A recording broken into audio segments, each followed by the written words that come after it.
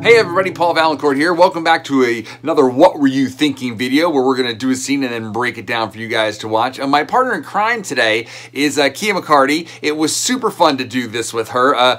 She did this this improv tip a little while back, so I'll link that so you guys can find that pretty easily. And also, I thought this was such an interesting conversation because she brought my attention to a couple things that I had never really thought about. One thing that I'll sort of say sort of towards the middle of the video, she talks about how conscious she is of the audience and how that really motivates her work. For me, that was really a revelation because that's not really the way that I think about it, but since speaking with her and sort of hearing sort of how it motivates her, it's really sort of, it's really got me thinking about that. Like, how much should I be aware of the audience? So check it out, see what you think.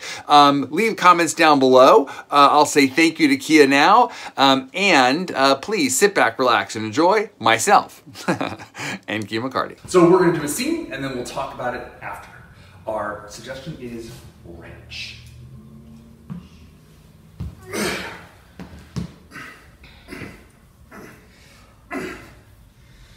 Yeah, it's looking pretty good. Yeah. I think you really got it, you got it good this time. It's like, whoa! Thanks. It means a lot coming from you. Oh. It really does. Oh, stop. No, I'm serious. I mean, we've been working together for 20 odd years, but I've never told you before. You're kind of like my mentor.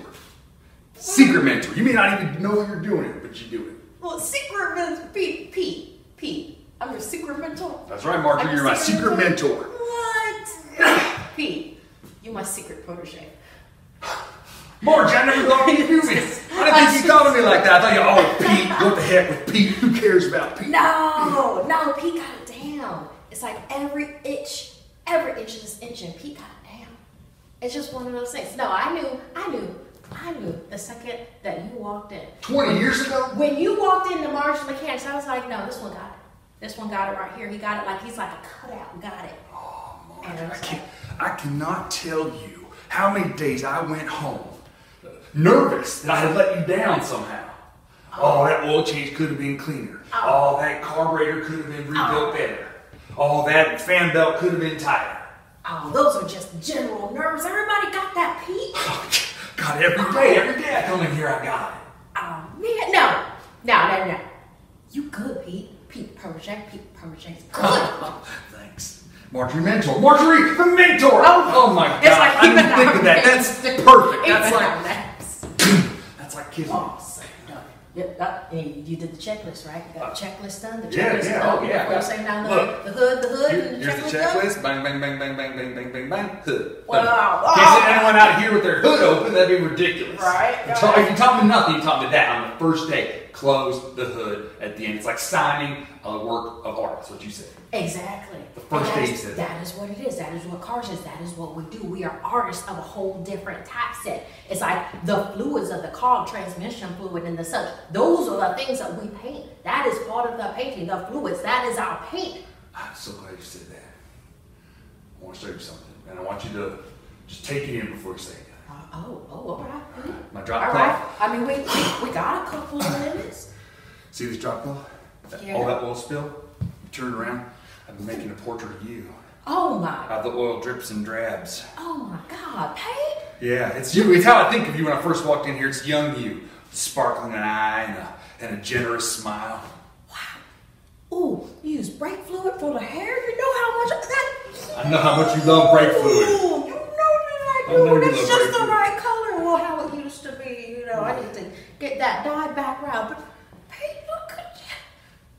Pete, okay. I didn't want to. All right, I got you something. Me something? I got you something. Oh my God. 20 years. I can't. The prototype. I can't even imagine what it might be. I mean, just turn around. All right. Okay.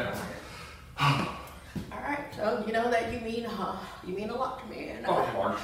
and I just want to make sure that you're set because I know that one day you're just gonna go and do like Pete's Garage. So, here you go. I made a hybrid brake fluid for you.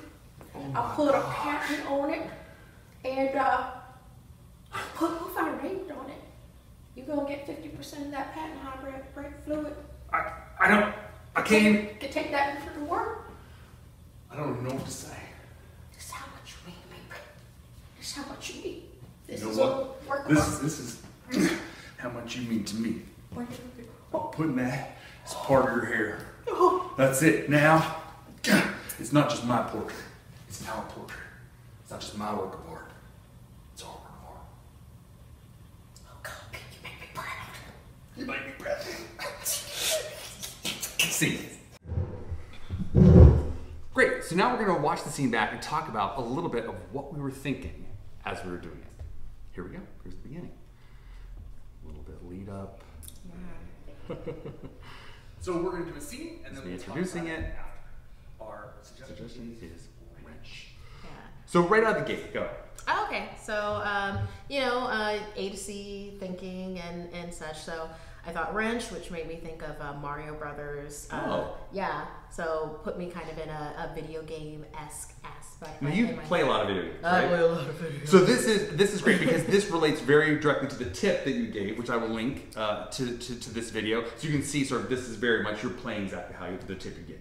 Yeah. Great. So from that point, I was like, oh, I'm gonna be something that kind of reminds me of Mario in some way. Oh, great. So that inspired the flavor of your character. Exactly. Oh, that's really great. That's really great.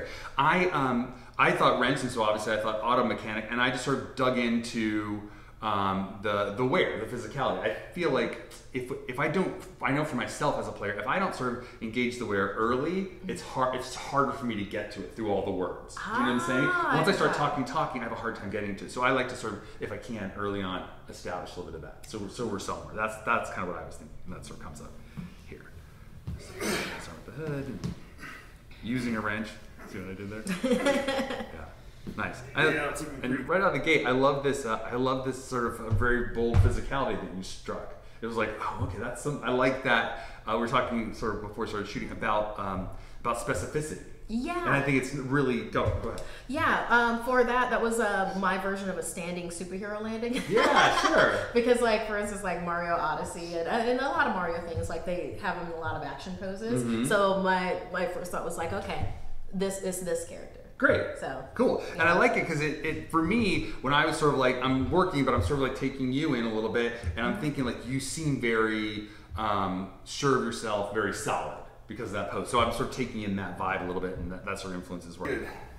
Yeah. I think you really got it. You got it good this time. It's like whoa. That was a Mario sound in my head. Nice. By the way. That's great. Right, and it's great, and you sort of came in with that first little bit of like you really got it. So that already to me that's sort of setting up our status a little bit because you wouldn't say that to your superior, right? So okay, now I get it. Okay, she's a little bit. So I'm thinking like she's like my boss or she's like I look up to her in some way. Oh, and here I was just like being like super inspirational and doing like, you know. Right, and but that's it. We sort of each have our own sort of reads of it, and I think sort of ideally you sort of start with your thing, and you sort of the scene you come together and discover it together, you know. But making choices really does. Oh, stop. No, I'm serious. I mean, we've been working together for 20 odd years, but I've never told you before. You're kind of like my mentor. Great. So at that point, like I sort of felt like you were sort of above me, so I'm like I'm gonna specify or define that relationship a little bit more and sort of amp that up with some details. We've been working together 20 years. I've never told you before, but here's the day. Sometimes in improv, to make the scene a little bit more happen a little bit more, we sort of say what makes this day special, right? Yeah. So in this case, I think what makes the day special is I finally announce or sort of say my feelings for you. Yes, and I love in particular like the relationship of these two. Like with you saying that with like, you know, past 20 years and because of the accent that you had, I was like, okay, so this is regional, this is rural. I'm already picturing this garage that we're in. Probably like at the most like what, maybe 2-3 bays that they have. Yeah. This is a smaller town and they definitely know each other. This is a small town feel. Yeah, so do you feel like that one specific like leads to another specific? Yeah. So with that specific voice, we sort of adopted those sort of things. Then that sort of, in your mind, sort of leads you to fill in some other details. Right. Great. Secret mentor. You may not even know what you're doing, but you do it. Well, secret mentor. Pete. I'm your secret mentor. That's right, Markeia. You're my secret mentor. What? Pete, you're my secret protege.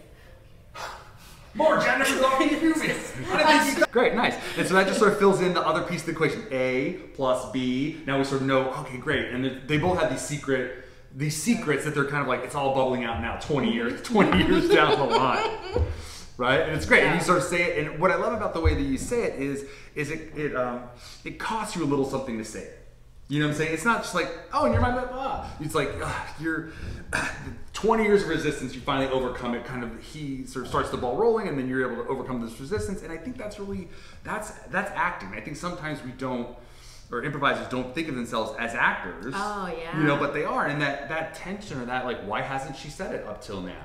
And there's like, now it costs you something to say it, but the yield is so much greater, right? It's really nice. That's one of the things I really like about about watching you play, is that it has like a little bit more depth than sort of like just improv and jokey joke. You know, it has like a little bit more depth to it, which I see in that moment. Like, what do you think? I like it. I think I like that reveals beget reveals. Yes. Kind of a thing. And then also, you know, something that I keep in my mind, and another reason why you'll see me like moving around a lot and like looking around in the space, is because I do audience reads like while I'm playing. So you're really conscious of the audience. Yeah, I like to read the room. That's I do, because one of the things that I think about a lot when I'm on stage, like so much that it's just like back burner now, it's like, how would I feel if I was watching this? It's like, why would I watch this? What do I want to see? What do I want to play? Interesting. You know, it's like, because it's not just the people on stage. It's like, it literally is all connected. The people that are watching, I feel, are just about as important as the people that are on stage, because we're doing it for them and they're here for us. Right. I think sort of as an audience member, when I'm watching something and I feel like the players are having more fun than we are in the audience, I'm like, what's going on?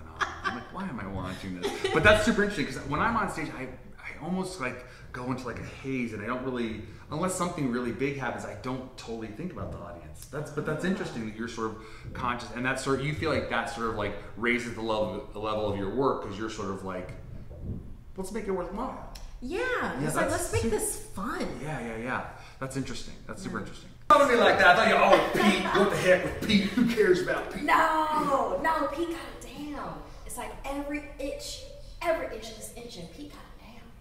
It's just one of those things. No, I knew the second that you walked in. 20 years ago? When you walked into Martial Mechanics, I was like, no, this one got it. This one got it right here. He got it like he's like a cutout. Got it. Oh, I cannot tell you how many days I went home nervous that I had let you down somehow. Nice, yeah. So I like this, when you said that part, I think that's really interesting, because a lot of times in a scene we say, oh, don't talk about the past or whatever, but I think this really sort of like, really deepens everything that's happened. Like, oh gosh, she knew it from the very first day. That's really such a great detail. So then I think when I hear that detail coming in, I think, well, what has my sort of long view been?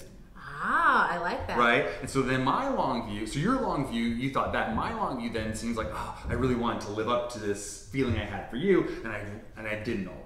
Oh, and a little vulnerability. Yeah, the reason why I said that was because I kind of wanted to pile on top of, they've been working together for 20 years. Yeah. And she hasn't told him this like at all. It's like, what's something else that she hasn't told him? Oh, that's great. You know, so back to what you said earlier about reveals beget reveals. Exactly. So then I at this point, I had it in my head where it's like, okay, I'm going to have to like keep on piling it on to make it like even bigger. All these things that she's doing like in the background that she never told him. So. Oh, that's great. Yeah. That's super interesting. Okay.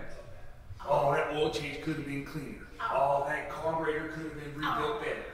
Oh, that fan belt could have been tighter. Oh, those are just general nerves. Everybody got that, Pete.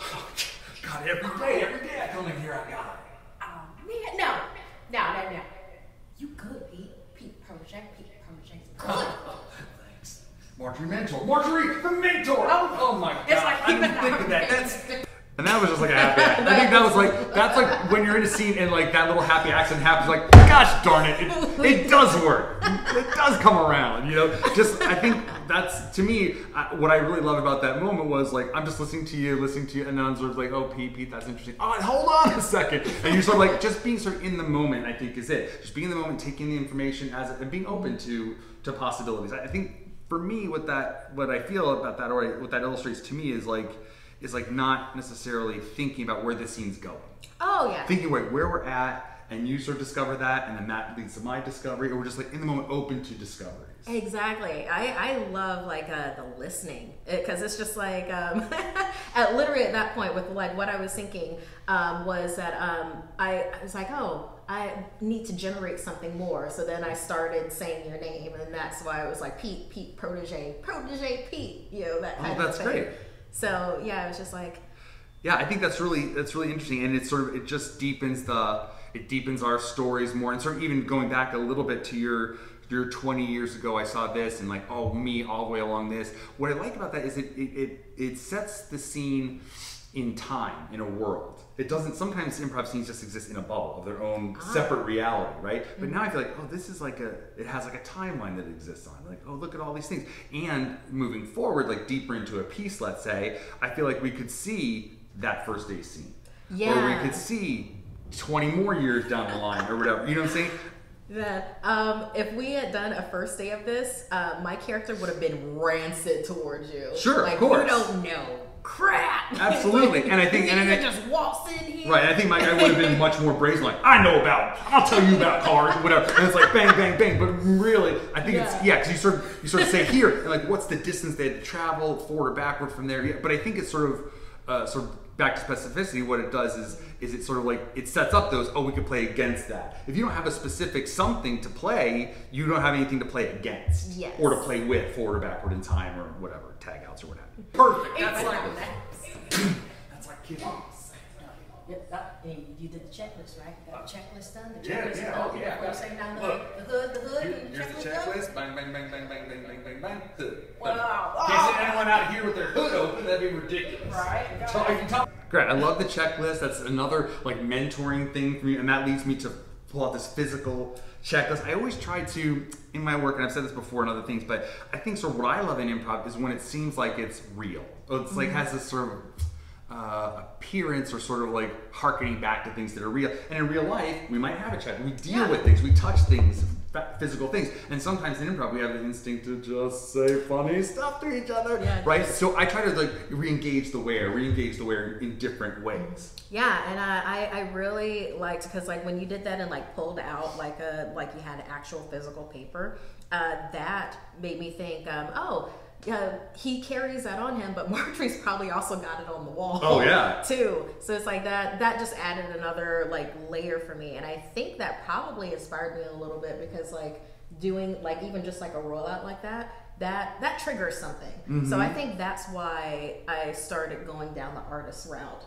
with things. Because instead of like folding it, he had rolled it up somehow like a scroll, so that like vibed you in a different way. Yeah. Oh, that's interesting. That's interesting. Yeah, and I love that. I love having like a physical artifact that shows that thing, because it takes something that's like an idea and relates it to the physical, and also what else is on that checklist. Like, we didn't explore it necessarily in this scene, but what else is on that checklist? Is it something about you, something about me, something about how he deals with the world? Does he have like a life checklist? Like, it's something, it opens up possibility. Habitual lister, you know, kind of a thing. So. Right, it sort of opens up possibilities, because there's this thing now that exists. Nothing you taught me that on the first day. Close the hood at the end. It's like signing a work of art. That's what you said. Exactly. That is between that and that. Right, and so then we're sort of doubling down on this. Mechanics are artists idea, which I rather like. It's super fun. That's what we do. We are artists of a whole different typeset. It's like the fluids of the cog, transmission fluid and the such. Those are the things that we paint. That is part of the painting. The fluids. That is our paint. So glad you said that. Right, so this whole thing is like, it just like reels out piece by piece by piece. We said this, and then the artist thing, and then we're doubling down on that, and then you're blowing that up bigger and bigger, and you're saying the fluids are art, that's how we expect, and then that's where I sort of think of the next thing of this painting. Because here's the thing, you don't come into a scene with something like that in your mind, like, I'm gonna have a painting of blah, blah, right? I didn't think anything of that, but that one thing being least in that, but it's all specifics, I think really drives a lot of that creativity, right? Yes, and I was very in love with the idea after you like bring out the painting thing of these two small town mechanics, like this protege mentor relationship, and then it's like they take their mechanistry to a whole nother level where it's just like, I'm painting with brake fluid.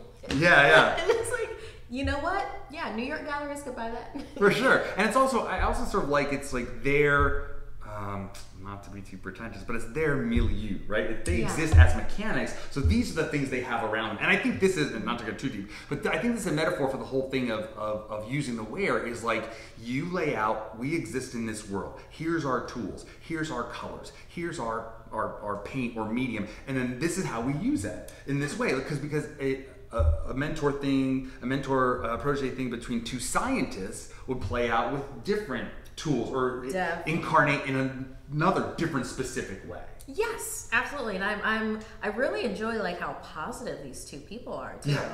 You know, like thinking about it, like this entire thing, which is why if we did like a second, third, or fourth, so you know, be with this, it would be a completely different dynamic. Like, I mean, it would be like still this, but it might not be as positive. Right. Yeah. What if he have did so much fun with that? Yeah, because like there's so much positivity here. Like, what if he didn't close a hood one time, or what if he didn't, whatever, right? Yeah. And then it's like, well, how do they deal with this catastrophic thing in their relationship? Yeah, that's a great idea. That's great, and I think that's those specifics. I think are what allow it to project forward and backward in time. Is like you have this really clear sounding board, or this really clear anchor. I want to show you something, and I want you to just take it in before you say it. All right. My drop All cloth. right. I mean, we got a couple of minutes. See this drop cloth? Yeah. All that oil spill. Turn it around. I'm making a portrait of you. Oh my. How the oil drips. This is weird because like I'm sort of thinking of your tip of like everything in your life is up for grabs, linked, and it reminded me of when I was in college. We had an art fair on our this is so weird. We had an art fair on our big quad, and there was a guy who would paint. He painted with two brushes, like paint. And you're like, what the hell is that? And at the end, he would turn it upside down, and it was like, that's Albert Einstein. Oh my god! And that's what it made me think of because I'm like putting this out, and you don't immediately recognize it as yourself because you don't know. and then I turn it around, and then boom, there it is. It all sort of comes into focus that moment. But that's like me using my real life there. I love that. Right? Yeah. And then sort of like, what's your reaction to this? Oh my god, paint? Yeah, it's you. It's how I think of you when I first walked in here. It's young you, sparkling an eye, It's young you. generous smile.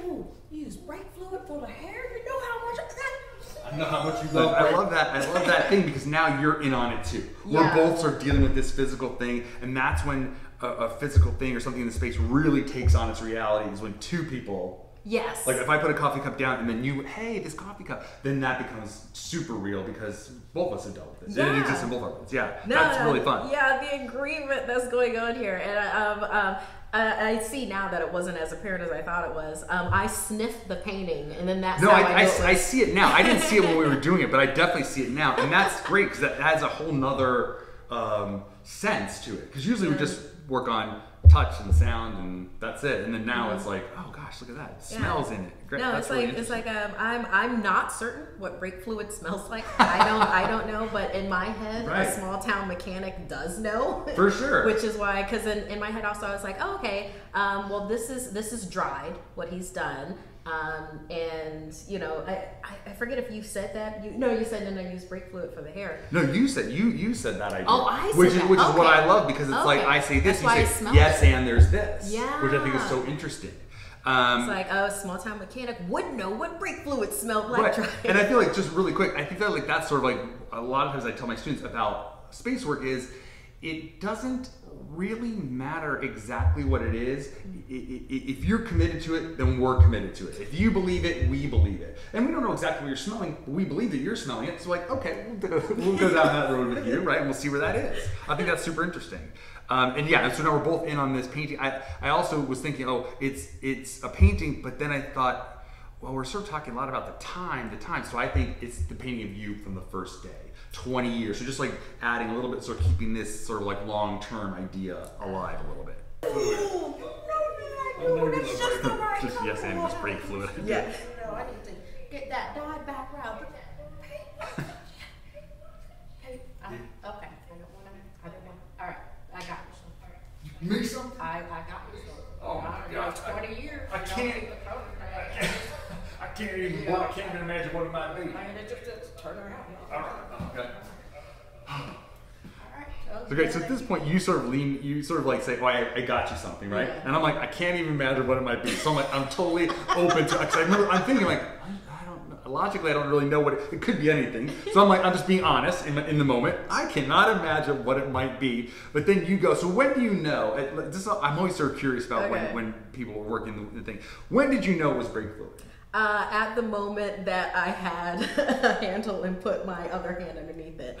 Up until that moment, I had no idea. That's so interesting. So you reach out into the space and then you grab this thing that turns out to be brake fluid. Yeah, where it was a hybrid brake fluid that she had patented and put both of their names on it. So, but until I knew that she had got him something, and I didn't stress. I was just like, yeah, no, it's definitely going to be something, and I know it's there. I've been in this scene too. We're both on the same page. I'm going to reach out here, and it's gonna come. Yeah. And then that's what. Let me ask you this: you sort of throw out this big line, and then you reel in brake fluid. Do you feel like you do that in your work sometimes? You sort of like throw out this. You sort of challenge yourself. Like if I say I'm gonna my next thing is I'm gonna make a big speech. Here it comes. You know, do you feel like you throw out a big line to challenge it, to draw yourself forward in the scene? Yes, absolutely. That, and then it's like, it makes sense. It's what the scene needs. Yes. And it's like, and you know what, no matter what, it's gonna be there. Because by this point in anything, you've gotten out of your own way. Sure. So it's gonna be there. And if it wasn't, and if there wasn't some grand thing, then that still gives your character something where it's just like, oh, I did this thing and I made this drop cloth, and I'm like, here's half of my lunch. Right, exactly. That's totally something. Or even if you turn around and you sort of don't have something, you set it down, then you sort of we as improvisers, we lock eyes, and you're like, no. Yeah. I'm like, okay, I'll say something then. You know, we sort of figure it out together. But you come up with this great thing. It's like, what I love about it is it's a gift, it's something personal, it's in their milieu. I said that again, I can't believe it. But it's also sort of something, just like, I always tell students, like, say something about what that person just said. We just said brake fluid, and now it's about brake fluid. And it's sort of like, oh gosh, look how this one idea leads to the next. You mean a lot to me. And I just want to make sure that you're set, because I know that one day you're just going to go and do like Pete's Garage. So, here you go. I made a hybrid brake fluid for you. I put a patent on it, and Right, so it's like this little fraction of a second where you set it down and I see it. It looks, in my mind, it looks like a little cooler that we have, like a little thermos cooler. That's like a handle on top and it's like cylindrical. So I see that. I don't know what it is, but I know it's something important. So right now I'm thinking, well, I don't know what it is as a player, but as a character, emotionally, I have to have a reaction to it. So I like lean on that first. And then right away you say it, but it's like a fraction of a second where you sort of decide you want to sort of, I think, be like in motion the whole time. Like when you see, sometimes you see it like in a bad movie where it's like, and the scene starts and then the extras start moving, right? You sort of want to be in motion. So I'm like, I'll just follow the emotional arc that we've been describing and see where this goes. And then you'll fill in, or we'll fill in the details. But I think the thing that draws us through is the human or the emotional element, right? Yeah. So I choose to have sort of a big reaction to it, like a positive reaction, since that's kind of the road we're going down. Yeah, absolutely. I mean, I for like my thought process for this, like after I set it down, I remember thinking that I hope this is the right weight